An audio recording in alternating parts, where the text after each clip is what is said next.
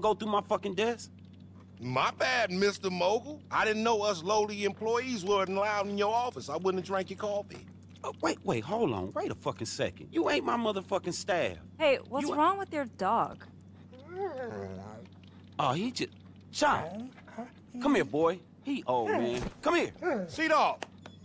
Come here, boy. You all over the place, man. What's happening, Chop? Man, I don't like the look of this. Wait a minute.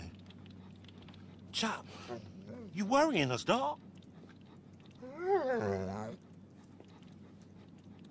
that dog high as fuck. I can tell. It's all in the eyes, man.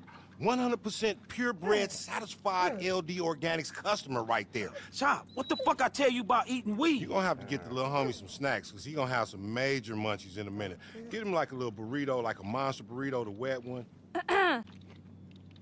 Your dog made my re-up into an edible. What's so him, nigga? Come on, man, we gonna get Chop up out of here. Y'all take point on this, all right? Hey, I get on the line as soon as I can, because I got history with these FIB motherfuckers. Dog, come on.